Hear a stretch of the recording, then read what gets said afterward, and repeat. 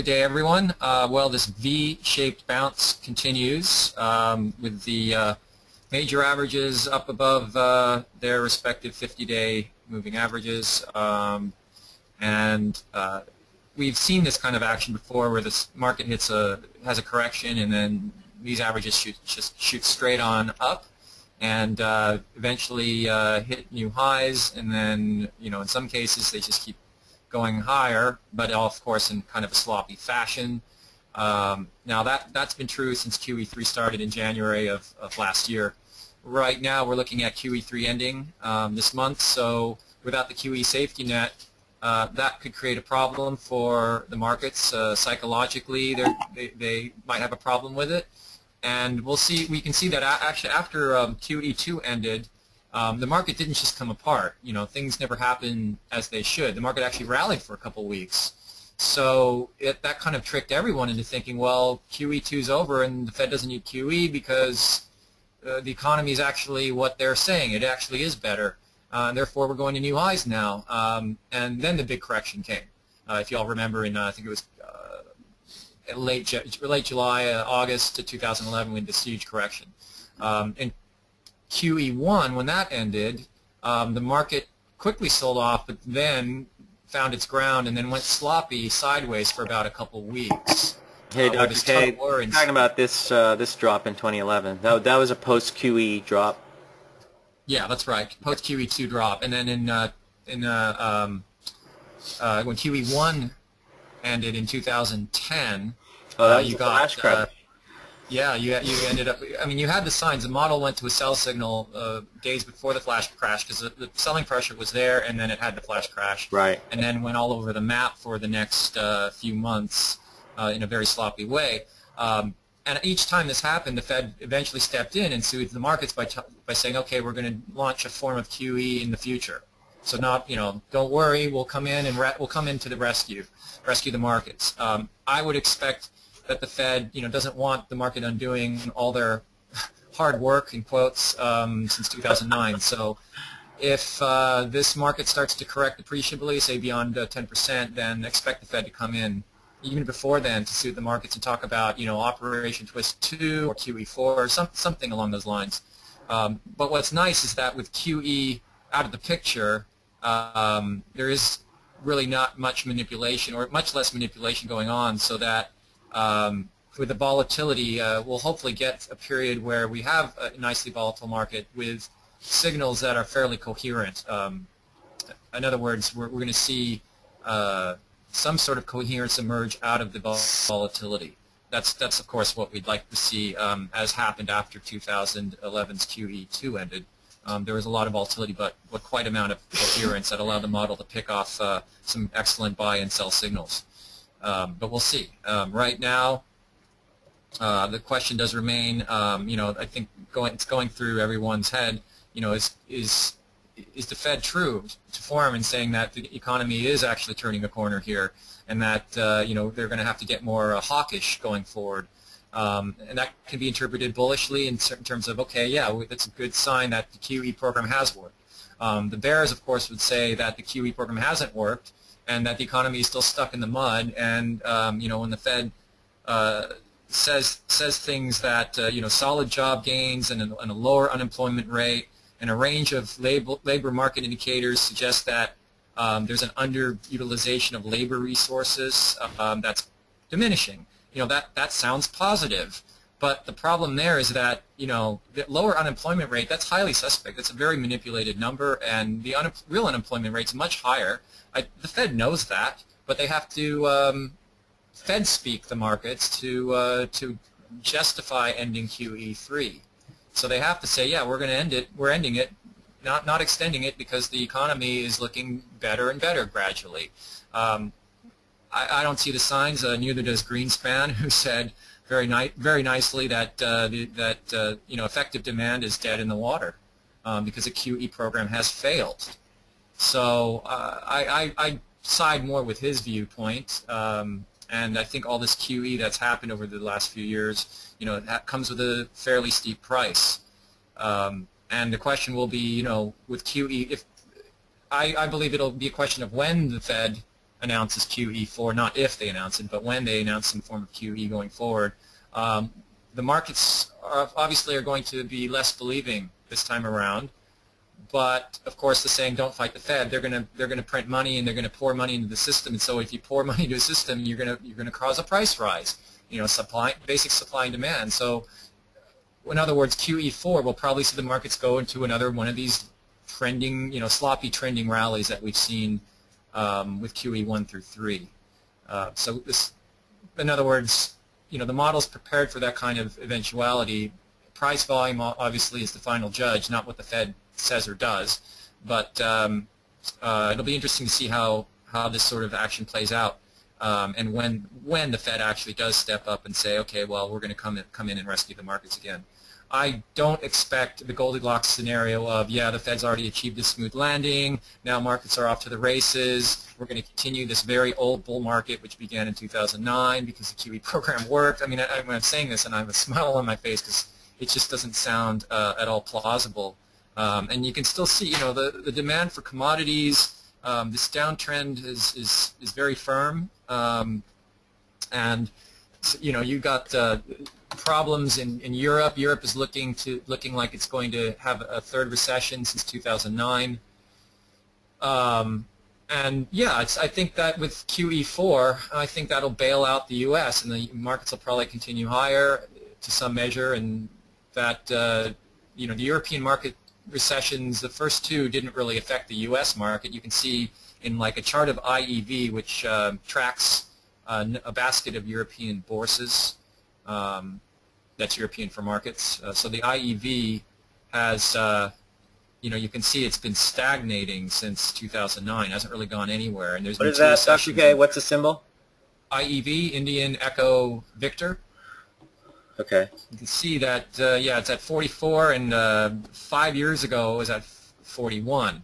So, and it's had its share of corrections in there. Whereas you contrast that to, say, the triple Qs, which mirror the NASDAQ 100, and you can see that yeah, the U.S. market gets dragged down a little bit by the European markets, but ultimately is able to rebound to new highs with the help of these quantitative easing programs. So all that's to say is, yeah, things are not looking good over on this side of the pond. Wouldn't be surprised to see Europe go back into recession. Wouldn't be surprised also to see the euro get blown apart at some point within the next few years, because it's very unstable and it's a failed experiment. So it should be, of course, should be nothing short of interesting moving forward here to see what happens. And as far as the Fed painting itself into a corner, into a QE corner, that'll also be quite interesting. But the Fed's actually got a lot of QE ammo. They can print a lot more, and inflation is very tame because there's just been a lack of demand. Businesses are still stuck in the mud. But yeah, unfortunately we could see a QE4, QE5, QE6 ad nauseum. At any rate, with that said, Gil, did you have anything to add?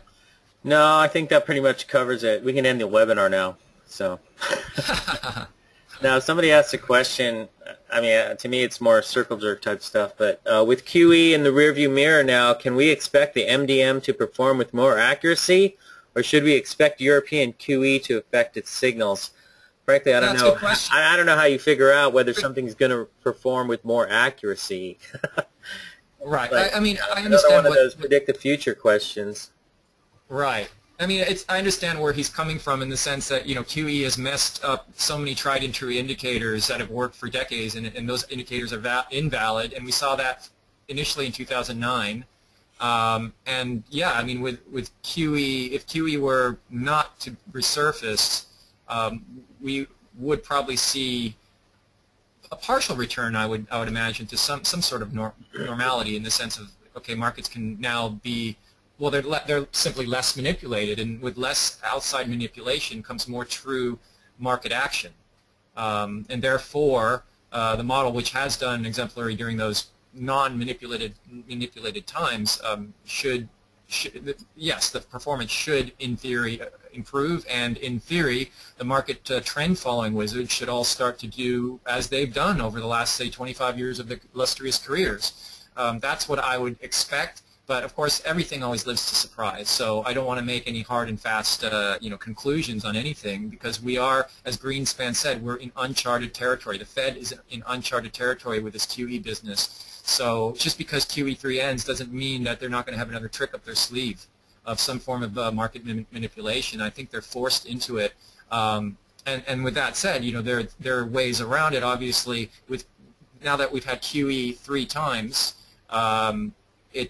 You learn from the past. You learn that there's ways to deal with it that are more productive than before. So, if QE4 comes through, it will, of course, be a manipulated environment. But MDM, of course, has ways to deal with that. Okay. Dr. K, but wouldn't all this extra supply of money in the system still distort the markets? It all has to go somewhere. Well, if they keep pumping money into the system, that's the buying pressure that causes the markets to go higher. If you remove that buying pressure, then the markets can be more true to form. Now, of course, it's that simple. So, I hope that answers your question. Because it's a matter of manipulation versus no manipulation, and the manipulation's all coming from money they print that goes into the markets. So you take that element away, you also take the safety net away, and if history repeats again, you'll see what happened after QE1 and QE2 happen after QE3. In other words, within the next few weeks, if not less time, in the next few weeks, we'll start to see the market correct. And if it doesn't correct, if we actually see strong healthy market, that'll be quite a surprise, because that means, and if that's also buttressed by economic reports that are really showing favorability, and actual wage growth and things like that, then Greenspan's wrong, and the Fed's all this QE stuff that they've been doing over the last few years actually has worked. But that would come as quite a surprise. But again, price volume. Price volume is everything. So in other words, if that did happen, I think it's highly unlikely, but if that did happen, then we're wrong, and we take long positions in the market. We'll see pocket pivots, Bible gap ups. The MDM will sit on his buy signal because it will be in a nice uptrend. That's great. This person asks, so the eventual withdrawal of the liquidity should then redistort the markets. I don't know. You guys are talking Greek. I don't really care. I'm interested in making money. Can I get on with the stock discussion, Dr. K? All this circle jerking kind of. By all means, yeah. I gotta tell you, it puts me to sleep. It's totally irrelevant to making money. They're getting into such minutia here, and again, I've said it many times. It doesn't matter what the Fed says or does. All that matters is price volume action in reaction to events. So if the Fed says or does something that should be considered bullish and the market heads south, that's all you need to know, is that the prices are going lower. So, the MDM operates on that basis, not on trying to predict what the Fed will say or do or what they've just said or done. Right. So it's all just circle jerking. So if that gets you off, we have now concluded our circle jerk session for the webinar, and we're going to move on to the actual process of trying to make some money in this market. For those of you who were on the webinar last week, I gave you this stock right at the 10-day moving average. I think it was right here, right underneath, and told you all to watch for a pocket pivot. I was already buying the stock that day, and boom, we get these beautiful moves. You get a breakout. You get the pocket pivot here. Now the breakout, which of course you've got to pull in. I sold into this move. It was a 24% move from here to here. A buyback in here. Today we're jacking again. We got over 37. I sell into that move today too. So, there's some rumors out there that these guys are going to be bought out by somebody, I don't know who.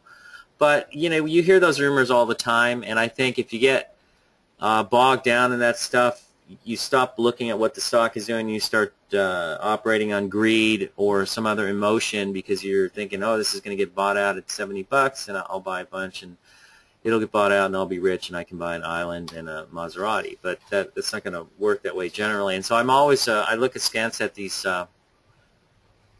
buyout rumors and just watch what the stock's doing. And it's my policy to take 20, 15, 20% profits when I have it. So, bingo, there you go. There's one. So, but I gave this to you guys last week. Here's another one. We got the pocket pivot here, but it's stalled. But notice it comes right back into the 10-day volumes light.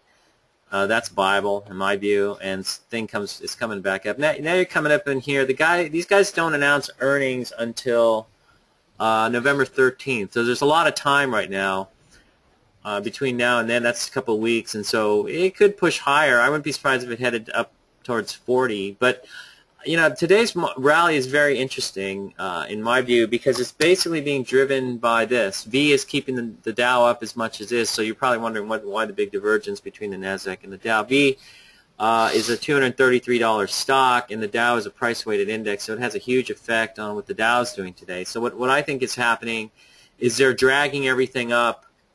The Dow is dragging everything up with it. So you're getting this divergence, and I think your advanced decline is it's actually 14 to 12 on the Nasdaq. So the Nasdaq's up, but you have more decliners than advancers, and you've had stocks like Facebook get creamed, on a gap down after earnings. Twitter getting creamed on a gap down after earnings.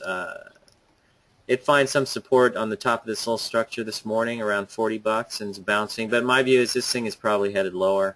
And this may be the start of, if you look at this, yeah, to me this is a big pod. And so you saw the 2 heavy weeks of selling earlier in the month, and now you get the breakdown through the 50-day and the 200-day, or the 40-week rather. And you're coming in. Look at how they're pushing this thing. Gotta love it. But yeah, you also have MasterCard, which is propping the markets. Right, Emirates is up big. With Visa. They're not in the Dow, are they?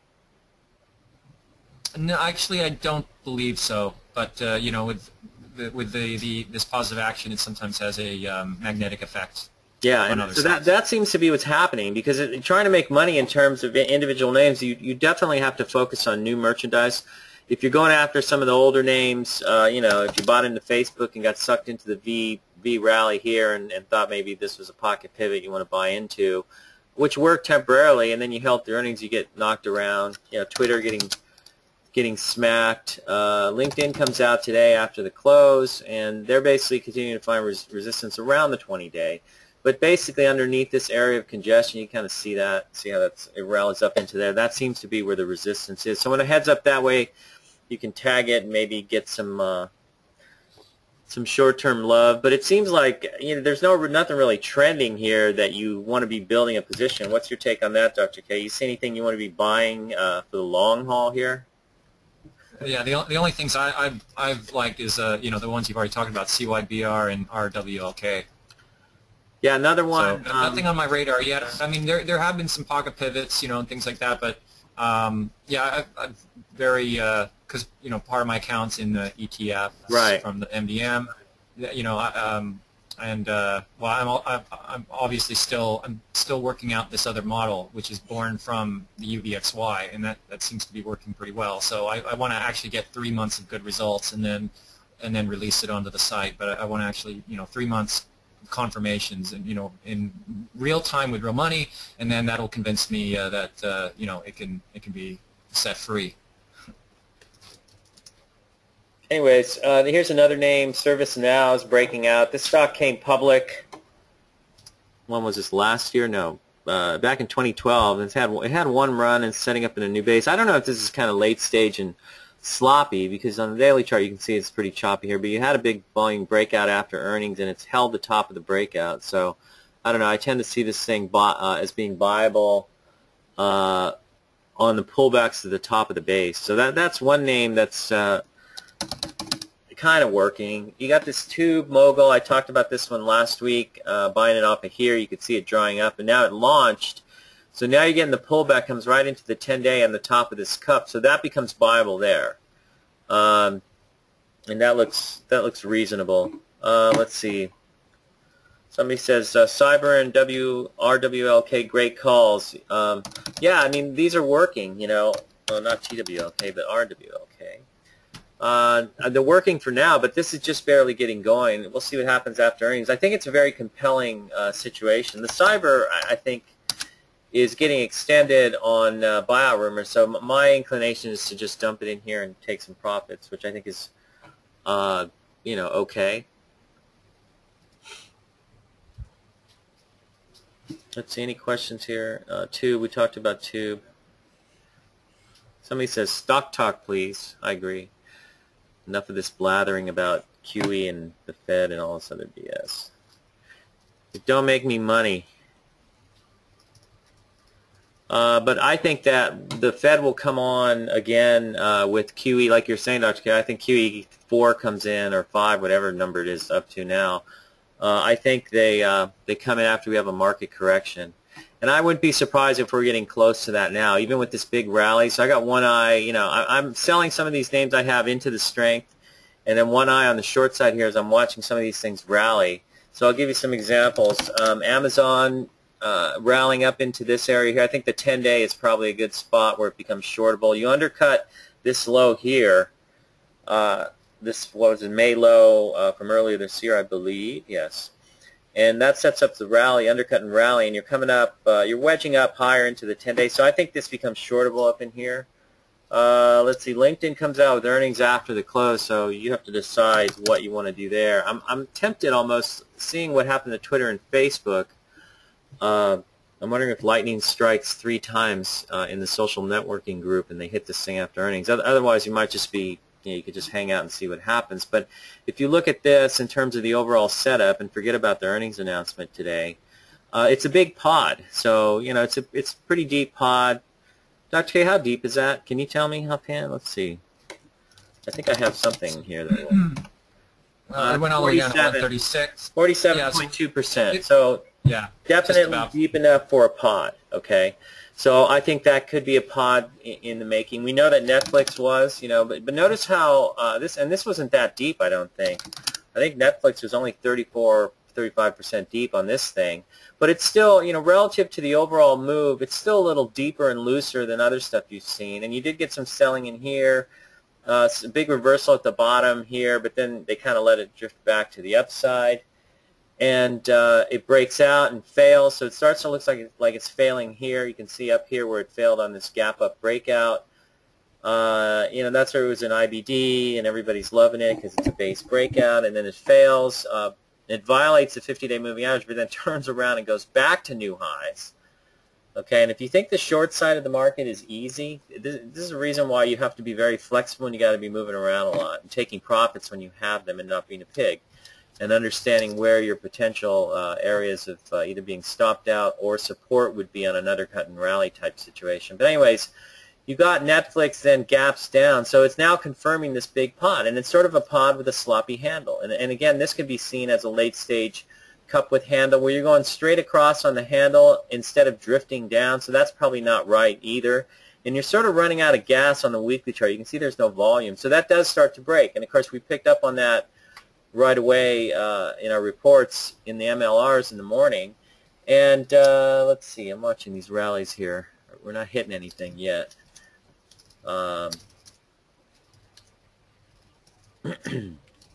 But anyways, this thing, a huge gap down, 100 points, and they gather, everybody buys it off the lows. Mark Cuban comes in here and says, it's going to be bought out, just like CyberArk and Pandora and Yelp and all the others that have been bought out that everybody's talked about, talked up buyout rumors about. But anyways, you're above the 10-day line, so that becomes your reference point.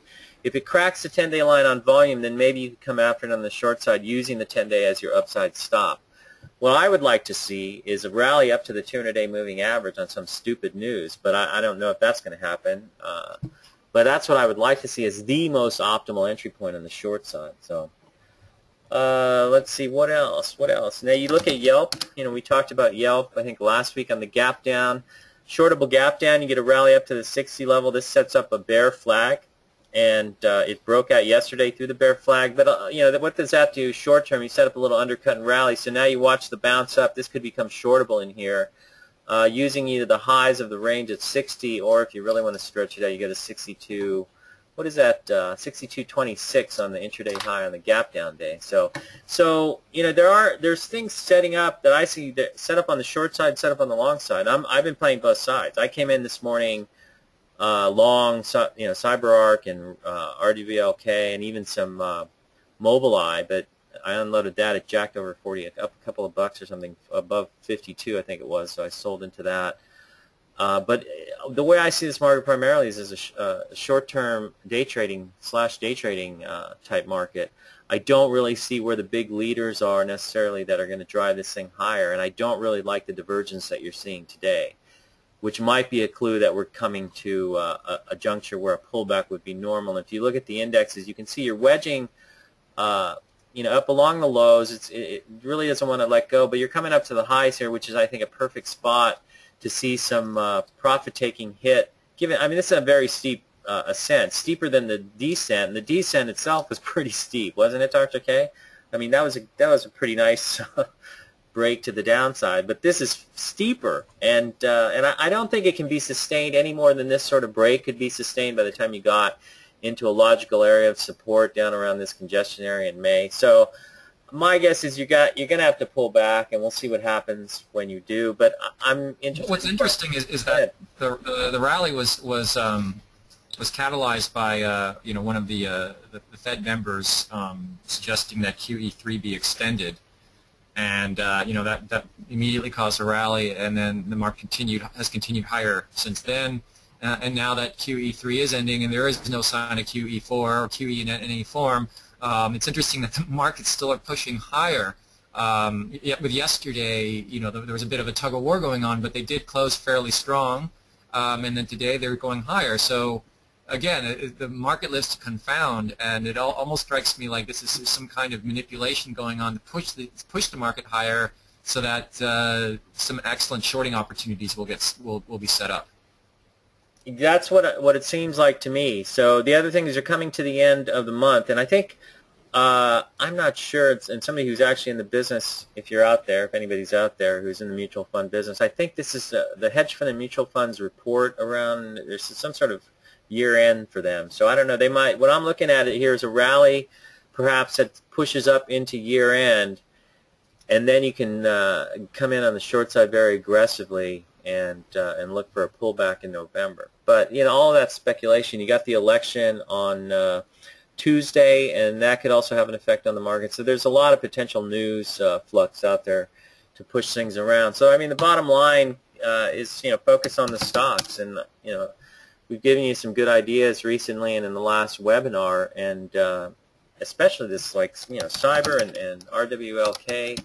That thing had like a 26% move in 2 days, and if you don't sell into that, I just think you're getting a little too greedy, and they give you, they're small enough, these stocks, especially this one, small enough so that they'll pull back and give you a chance to buy, and the pullback to the 10-day was almost too perfect yesterday. So anyways, but I sell that one in here, so it's up, above 31, it's up 2.5 right now. So Loco had a pocket pivot on Tuesday. Earnings come out next week, I believe. Is that right, Dr. K? So if you want to buy, if you bought on the 10-day line, where it gets real tight and it's drying up in here, the volume's drying up, and you're holding tight along this moving average complex, you could have bought it, and if you're up, then maybe you can try and hold through earnings because you got some cushion. But do you want to buy it here into earnings? I don't think so. Does anybody have any really good questions on stocks? Somebody's asking about this Black Hawk Network Holdings. This one's acting okay. It's kind of thin, but it's I guess you call that a pocket pivot. But what do these guys do? It's just content. Finance credit card. Oh, they're probably doing well today, thanks to V. That looks okay. I don't see anything wrong with that. Here's a pocket pivot. It's tucking in a little bit. That might be viable here. Earnings growth is pretty tepid, though, 13% in the most recent quarter, 6% in the last quarter, but they're looking at 26% next quarter, which I guess you could see as an acceleration, but, I'm not going to get all excited about that myself. I don't know. You like this name, Dr. K? Do you want to give your thoughts on this? Well, it's had two gap ups in the pattern, so that part is, of course, very positive, and one of the gap ups with some strong earnings, but it is a very small cap stock. The earnings are not all that exciting. if you don't mind playing, something that it hasn't really proven itself. It was IPO'd at 23. It's never doubled in price since then. It seemed kind of slow. It's stodgy. I remember in the 90s, you want to be on board a stock that's proven itself by at least doubling, before you get involved with it. That could be, from IPO price, of course. If the IPO was 20, it's a hot stock, and it's at 30, goes up to 40, that's a double, But at least it's proving itself. And this one is just stodgy. It's slow. Doesn't excite me. The only things going for it are the two gap ups that are nice. I mean, someone could think, oh, well, maybe that's just the start of its move. But the earnings, I don't know. It doesn't have enough going for it to get me interested. Not at this juncture. I noticed there's some big funds have been coming into it in the last quarter, the last reported quarter. So it's there's a fair bit of sponsorship. I'm showing 185 funds owning it right now. So, and that's up from 173 last quarter. If it makes a nice move, like if it starts to go, then you can always buy an extended, the continuation pocket pivot, which is nice because pocket pivots mean you don't have to buy in the base. You can wait for the stock to prove itself. Yeah. So, anyways, let's see. Hawk is Safeway spinoff that sells gift cards and e-gifts. Oh, I'm all over it, baby. Thank you for that. Let's see. What does it show? It's I don't know. This one says operates payment network in the U.S. and 20 other countries to offer gift cards and other. Okay, that's what they're doing. Okay, maybe that's exciting. I don't know. It doesn't really excite me, but it's going higher, so you can't really argue with that, Okay, what else are we looking at here? Any brilliant names? Any hot names that are going to be the next big leaders? The real walks that are out there. I don't really see anything right now that's setting up. I gave you guys these last week, and we looked at Tube is another one. On the pullback, looks okay. It's hanging in there all right. Nothing spectacular, but I'm noticing some of the NASDAQ data is getting funky on us. In other words, getting delayed. You're getting crossed bids and offers. It seems like some of it's reconciled, but I know some of it's like I'm noticing right now widespread on Twitter. Let's see if you guys can see this one. Here's Twitter right here. 4209 bid, 4220 offered. That seems a little odd. But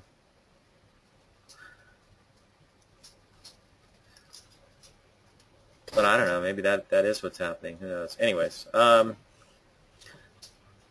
nobody has any brilliant names for us. So I don't really have anything that I'm at right now that gets me all excited. Tesla, here's a pocket pivot, but Dr. K, you don't like this, right? Yeah, the problem with Tesla is that it's had two gap downs on volume, an appreciable volume in the last couple months. So those are two big defects in the pattern. So we've got, 2 days ago, enough volume for a pocket pivot, but it's a lower quality one simply because the price volume action leading up to it is poor. Yeah. It's flawed. It's much better to wait for this thing to really come around, base out a little longer, and then issue a pocket pivot. Then it becomes more forgiving. But right now, it's too early in the pattern.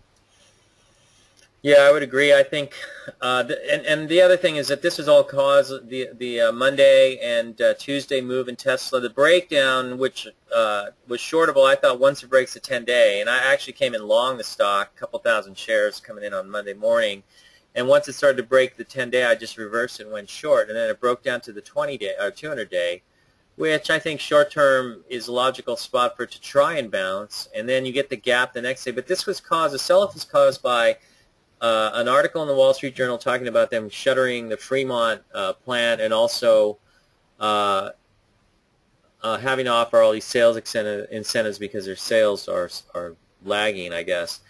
And then Ward's Auto, which is an online magazine, came in also on the same day with an article saying that their year-over-year sales in September were down 26%. And then the next day, Elon Musk, who's become the latest tweeting CEO, which I think all this tweeting stuff is a bunch of baloney for CEOs. But if you have a statement to make about the falsehood of the numbers put out by Ward's Auto or the Wall Street Journal, then you should make a statement. But tweeting it to me seems kind of cheesy and quasi-official. If you really have something to say, then say it instead of tweeting it. But in any case, the reality is that Ward's Auto is looking at a different set of numbers than Musk is, and so it's what numbers do you want to use to show how great your sales are. I personally think they're probably going to slow down, and my view is that the action of the stock is already telling you there's a warning sign here, because you basically have failed on a breakout. Okay, so all you're doing here is rallying back up to the breakout point. See that on the weekly chart here? Let's make it a little bigger. So that's all you're doing. And you've already formed this fractal head and shoulders on the breakdown, and there's a lot of selling volume. And I think you've got to watch out for some of these big funds like Kacher, whoever has built a big position and has owned the stock since it was down in the 20s, a long time ago, 2-3 years ago.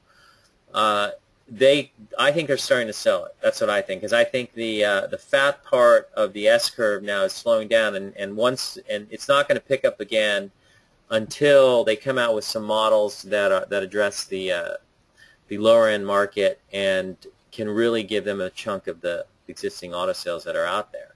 So, you know, do you have any take on that, Dr. K? I mean, I think the technicals are telling you that you've got problems, and all you've done so far is bounce back up to the top of the handle, which is the prior breakout point after a failed breakout.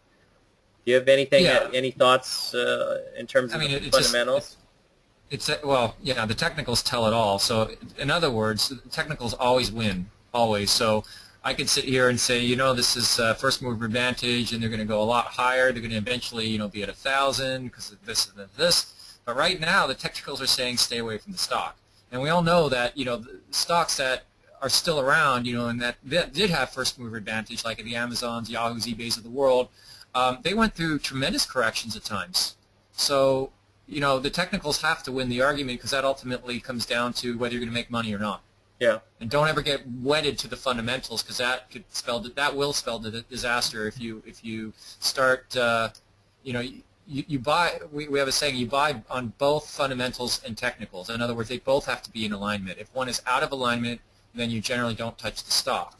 But you sell always on technicals. You know, that would have saved people a lot of headache back in March 2000 through March 2003, when the Nasdaq lost 75% of its value. So yeah, just that's kind of something that I find, you know, has been very helpful in keeping investors on track. You know, buy on technicals and fundamentals, sell only on technicals.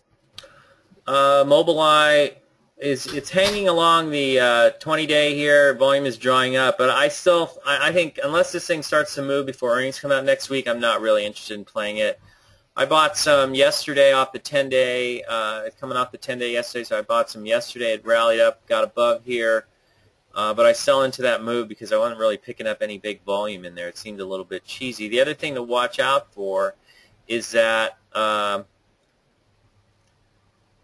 you're getting this sort of compact head and shoulders, and this could be there is like an IPO type head and shoulders that tends to be narrower, but you can see it fractally as well. And you got the big break here is defining the right side of the pattern. So, you know, how this resolves, I think, is going to be dependent on the earnings. So I'm not sure if I want to buy it here. PLUG. Somebody says, Dr. K, you said earlier you like RWLK. Then you say you didn't like Hawk because of tepid sales and earnings. You like the rev and earnings growth on RWLK. I think you kind of need to use a little common sense on this one, JT, because RWLK is conceptual. These guys make exoskeletons that will allow people who are paraplegics to basically walk, stand, sit, and do things that they couldn't do otherwise. And I think that the concept there is what overwhelms the whatever you want to say about the earnings and sales. Those are going to pick up pretty sharply over the next few years as they gain FDA approval for more of their products. So I think there's huge amount of potential here, but I think conceptually it will capture people's imaginations, and that's why it's interesting. This Hawk, you know, there's nothing wrong with that. This thing's going higher, and it's got a pocket pivot there if you want to buy it. But it's tepid earnings growth, and it's just a very simple business, but it seems to be catching investors' eyes. Look at this thing go. Now we're up 206, 205. What happened? Did the Fed come out with the QE4?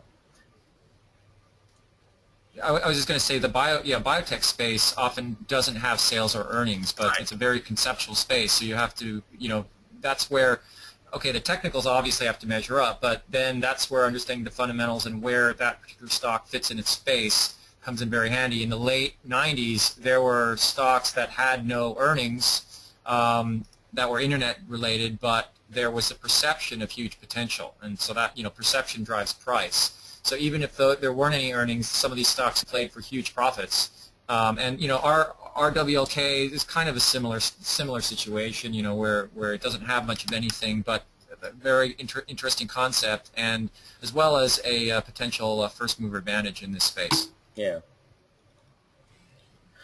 Exoskeleton is not biotech. It's cool, yes, but not biotech.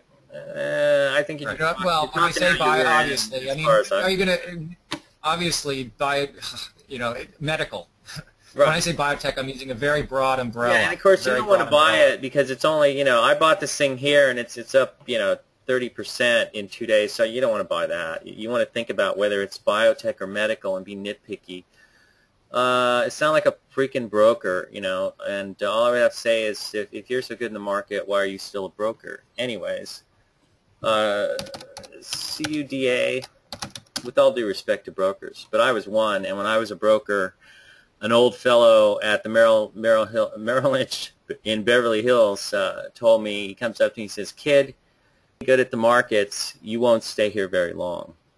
And so I was a broker for 4 years before Bill O'Neill recruited me away to go run money for him. So, I would actually, when someone starts to nitpick like that, that tells me where their mind's at, and that tells me they're going to miss the forest for the trees. They're going to totally miss the picture by saying something like that. Because also, if I want to get nitpicky right back, Real Networks is a pioneer in bioinformatics. So if you don't know what that field is, then maybe you want to educate yourself on it. But, the biotech, bioinformatics, it is a biotech, arguably, because it is a technology stock applying bioinformatics. So, I mean, and again, this is a waste of time, of seminar time, to talk about something like this. But I'm talking about it because I think it's instructive to listeners to make sure they don't get bogged down in minutia that's not going to help them make money. Right. So, anyway, so that's that. So, let it go. Grubhub, it's not going anywhere. It's trying to set up. I keep thinking it's an ugly duckling sort of thing that's going to turn and go. But so far, nothing happening. Let's see. Palo Alto Networks. This thing is trying to, it's Ving to new highs, so it makes sense that it's going to pull in. You can't, that sort of move, I don't think it's sustainable. And but it comes back through the 100 level, and this thing, after a failed breakout, is still hanging in there. Earnings come out next week, so it's just hanging in there. If you're up on it and you own it from way down below when there are plenty of buy points, if you could sit through all this, where you might be in, you could hang out with it. Let's see, GoGo.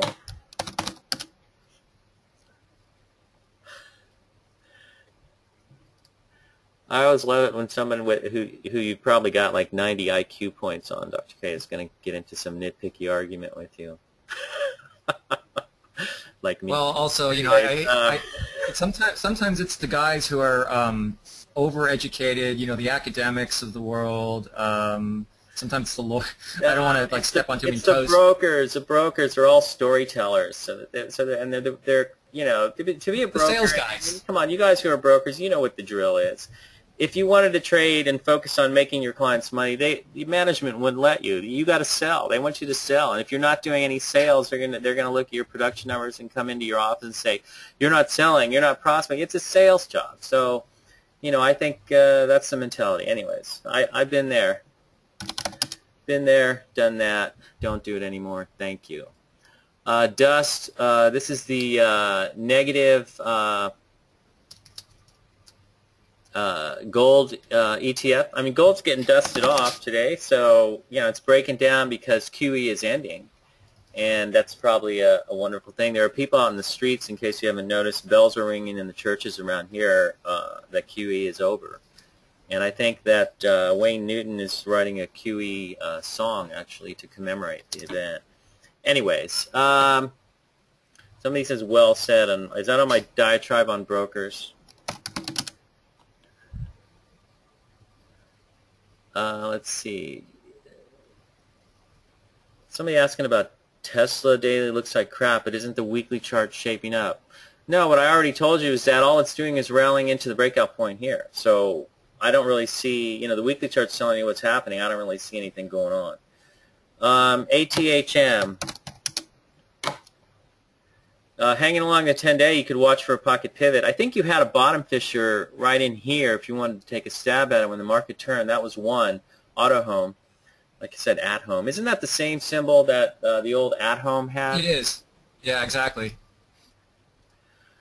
I remember one of the guys at O'Neill had bought it and had a huge run, and he was going to tell me he told me it was a long-term hold, and he's holding it in his IRA forever. And what happened? Didn't that thing go to like 5 or something? Anyways. Yeah. Gilead breaking out to new highs. All the biotechs have come back in V-shaped fashion. Celgene moving to new highs. I'm looking at Biogen. It's up here, no volume. This seems like a short to me right here. So that's on my list.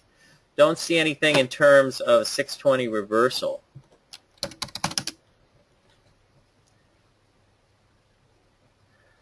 Yet today, but I'm watching this one. If it does, it could come after it heavy. It's still what? It's 10:48. You still got a couple hours left. I don't know. We'll see what happens. It seems like they got this thing. It's an end of the month type of jack, and we'll see what happens over the next couple of days. I'm very interested to see what happens here. You look at some other names. Let's look at the longs, for example. Cyber, sputtering around the. To me, you get this right off the opening. You get this. MACD stretch and then a retest on less MACD. To me, that seems like a sell signal intraday. If you're trying to play this for a longer-term move, you don't have to worry about this so much because you do have some cushion if you bought it last week when I was talking about it before it moved in the webinar last week.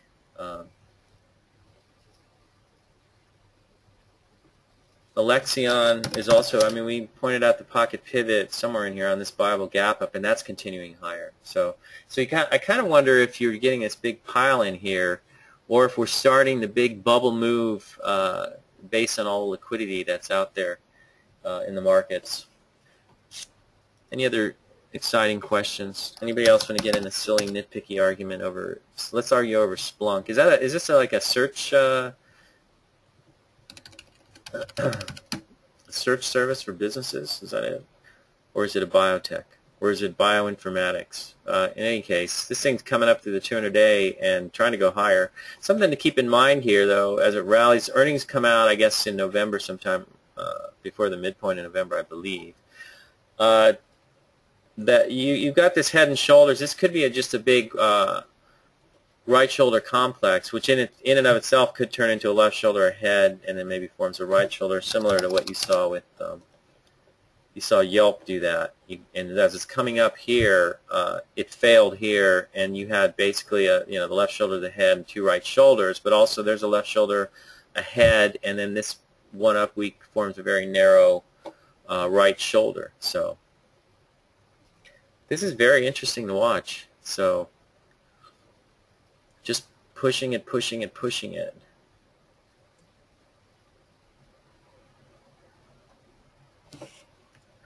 Cup with handle on Yahoo going back to January, somebody's asking. Let's slap a label on it. I don't know if you want to call that a cup with handle, I guess. And there's your breakout. Would you call that a cup with handle, Dr. K? Do you like this breakout?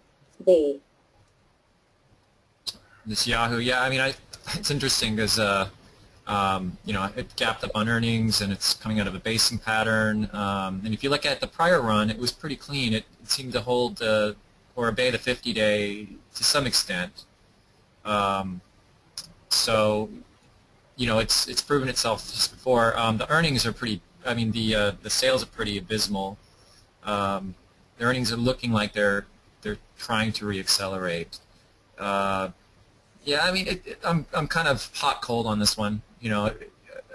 As we always say, we don't need to bless every stock. If you want to try your hand at this, yeah, it's not a bad stock.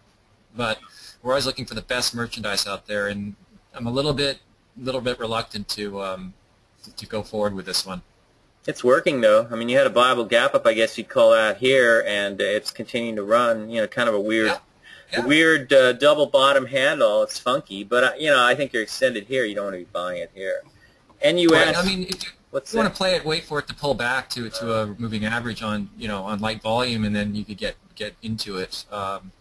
But yeah, like I said, it doesn't quite interest me enough. But you know, you could do a lot worse in this kind of market. So if you want to take a small position, you want to pull back, you know, by all means. Someone says NUS getting to the gap fill. So you're saying this gap here, and you're up there. That's going to be resistance on the upside, maybe. I don't know. But you're really not. You're sort of in midair here in terms of thinking of this as a short. You should have been on it here, actually, or somewhere in here. Now it's come down quite a bit, so I'm not really sure whether this is something that you want to be messing with on the short side.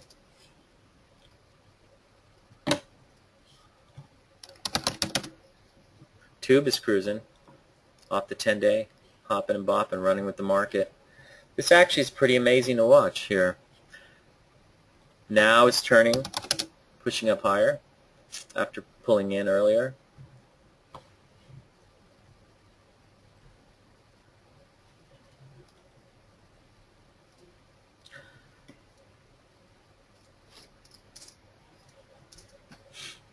Facebook, let's see. It's come down into the lows of the base here. I don't know if it's going to turn back up to the 50-day. It might do that with the market, but I'm just watching this rally here, taking profits in CYBR, taking profits in RWLK. Tube, I don't know. This almost looks like something to take profits into on the move up to the 16 area. Earnings come out next week, and you got to buy this thing. Pulling into the 10-day, I think is where you had to come after it earlier this morning. Illumina. On the breakout moving higher. So if you believe this is a double bottom breakout, then are you within, Dr. Kat, are you within 5% of this? Yeah, no, not quite. Just outside the range. ULTA. Yeah. Look at this going. Still going. Ulta, don't they come out with earnings soon? I'm not. I don't know. I think they reported less than 3 months ago. They reported on yeah, you're September right. 11th. They reported in December. I mean, that's holding up okay. They had a good earnings report, so it's holding up okay. You didn't have a pocket pivot along the 10-day, so trying to come out, but the volume is below average, so I don't know. But it's acting okay. I don't know if I'd want to buy it now. I really don't want to buy anything today. So if I'm long some stuff that's running, I'm either looking to sell into the move as they roam higher, but I'm not really looking to start jumping on stuff in here. And I think it's a little bit dangerous to be doing so. I mean, if you want to try it, go for it. But I think we're setting up for a pullback, and you've got some month-end manipulation. Is that your take, Dr. K? Does it seem manipulated, this move? It feels like it to me. I mean, it's nice like to be long into, but it still seems kind of weird, you know? Yeah, and the Dow's gonna, closing in on its old high of 17,350. Yeah. And straight up off the bottom like that, I think we'll see at least some sort of we'll see a slowdown in this rate of ascent. We're gonna have to. I mean, if history proves out, we'll see some sort of pullback, but maybe the pullback's only a 2-day pullback, and then it goes to new highs. But this time around, without the QE, the winds of QE, backing it, I think it's going to have a tougher time. But we'll have to see how price volume plays out again. Yeah. Because that's what we think doesn't matter. So the market will tell us what to do. Somebody says, none of my option trades have been going through due to data issues. Traders may be using stock as hedges while data issues go through. Well, okay. That sounds feasible to me, Okay, true. These guys came out and announced their earnings the other day, ahead of time, pre-announced. And I guess they're beating by a couple of cents, and the stock went down yesterday. I think this happened Wednesday, or what's today? Thursday? Yeah, so Tuesday after the close, I think that happened, and the stock came back in. And it's undercutting this low. So theoretically, it might be in play for a undercut and rally type situation and forming a double bottom, and it's going to break out. So that's something to keep an eye on. Looks kind of interesting. Let's see. Must have missed this one, RFMD. Yeah, RFMD is gapped up here, but it's in a V shape. They came out with earnings, I think, yesterday. And I think they were pretty good, up 150%, but it's back to the top of this range. So there's another stock I think they're merging with these guys, acting similarly, TriQuint. Okay, any others?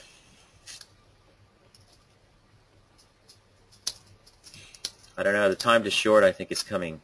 It's coming. I'm just watching my 620s here. Let's see. Let's go through my my whole short list here, just to kind of, you know. So Relap Biogen is still running, but with all the biotech stalling a little bit here. You already had a cross on the MACD, so my guess is you may see it dip in. Let's see. Twitter, I thought it was cover earlier. You got a MACD stretch, and then you get the buy signal here. It's already down, you know, a long way. So now you're getting the rally, and it's holding above you. You get a cross. You're starting to see the MACD cross. Maybe it rolls in. Sort of watching this rally. I think stock's going lower from here. MNK, someone's asking about. What is this? Mallinckrodt Public Limited Company. No idea. Not in a buy position for me. Let's go back to looking at some of these. Solar City comes out with earnings next week, but you know, this thing was a nice play from the failed cup with handle. So it had this cup with handle try to break out here, which coincides here on the daily, then breaks down. That's a nice uniform drop below the 10-day. If you use the 10-day as your trailing stop, now it's above it, so you'd be out of there. But notice how it undercut, just barely got into these lows of the cup here, and that triggered the undercut and rally. I'd say maybe the closing lows are probably what figured into this more. And the thing has turned and, you know, acting well. Let's see. But it's not in a position to be shorting. I would be watching some of these names that come out with earnings. Did data come out with earnings yet, Dr. Cat? I don't think so. No, it comes out, I think, any day. Data. But again, Nope. here's one of these situations. Do. This is like Yelp, okay, and it's like Splunk. Is that in that you have this big head and shoulders, and you're coming up the right side, and you're making these ascending right shoulders here. Now let's look at Yelp. You had that similar thing going on in here, so if you want to go like that, it looked like that there, which is looking good, okay? And you see that occurring in some of these names like Splunk, and you see it occurring in Data, and you see it occurring in, did Workday come out yet? No, same thing. And what I'm watching here very carefully is that as these things come out with earnings, I think that could cause them to break down, and then they start coming down from these right shoulders and finishing out these heads and shoulders that they're making, or that they seem to be forming, and that all seem to be similar to Yelp. So, you know, that's something I'm sort of, you know, trying to super sleuth here to some extent in terms of thinking about what might happen after earnings, because we are in earnings, and of course that puts a spin on everything in terms of playing earnings roulette. Are you going to hold a position long or shorten something into earnings? I did actually go short Yelp into earnings because of my theory on this as a right shoulder peak, and that actually worked out pretty nicely. Facebook, I thought a late stage failed breakout, and I actually was shorting that. I shorted that above 80 and into earnings, and I've covered that over the last, you know, yesterday actually I think I covered it, and day before. It's come down a little more. I guess I should have held on to it, but I don't want to be piggy. And then today I'm looking at potentially shorting some LinkedIn into the earnings announcement this afternoon. But the other thing is, can lightning strike 3 times? You got hit on Twitter, you got hit on Facebook. Does LinkedIn get hit? I'm wondering, what do you guys think? Short it into earnings or not? Let's see if anybody's awake out there. Nope, they're all asleep. I don't see any IMs coming in. Short LinkedIn and Nori. So first vote, short it, short it. Lock, I don't know what that means. Go for it, short it, go for the home run. Yes, short, negative, short it, short it. Trade your own plan, that's the answer I was looking for. Yeah, trade your own plan. So my plan might be to short some of this thing into the close. And well, I'm actually short a little bit right now, but I already got shorted up here at 205 the other day. That's coming in. It's not a lot. LNKD, let's see, hear that? Let's see what's going on here. QRO, isn't that interesting? Right as we're talking about LinkedIn during the webinar, briefing.com comes out at 14:02. It's 11:02 my time. LinkedIn third quarter 14 earnings preview. Consensus call for EPS of 47 cents versus 39 the prior year on revenues of 557.7 billion, plus 42% year over year. I don't know. Got lucky on Facebook, got lucky on Yelp. Do I feel lucky for the third time? I don't know. I have to think about this one. So, oh, LifeLock. Somebody's asking about LifeLock. I was wondering what that was. That's I guess you call that a big move up, I guess, coming out of here. But that's what it looks like. I don't know. I'm not going to buy it. Let's see. These guys are telling you to short, but it's not their money on the line. Oh, it may not be mine either. So, I mean, I can just take my 5.5 point profit there and go away. So, but if it blows up, you know, there's sort of damned if you do, damned if you don't. If the thing blows apart, you know, if you're short a 10% position, blows apart, you're not short enough. And if it goes against you 10%, you've got a tolerable loss. So it's almost like you're damned if you do and damned if you don't. So I don't know. But it's worked the last couple times. Anyways, I think that's pretty much all we got. No hot ideas for you guys. A couple other things I'm looking at. CTLT, I was talking about this on the chat room the other day. It bounced off the 50-day here, trying to go to new highs. They come out with earnings next week. TriNet had a pocket pivot here, pulls back into the 10-day and reverses. Probably with all this hot upside movement in the market, this is just a roaring bull market. I think if you're playing new merchandise, you're doing well. It's the CyberArk, we gave you that one last week, so hopefully that's helping you out. Real Walk is looking good, and we'll see where this thing ends up. But my guess is we'll see in the next few days, I think next 2 or 3 days, probably Monday, what this rally is all about and whether the market isn't getting close to at least a pullback zone. You got anything else to add, Dr. K, before we sign off? No, I think it'll be interesting in the days ahead because we've got no more QE. So yeah, I'm anticipating some interesting times. All right, take care, you guys. We'll catch you next time. So long.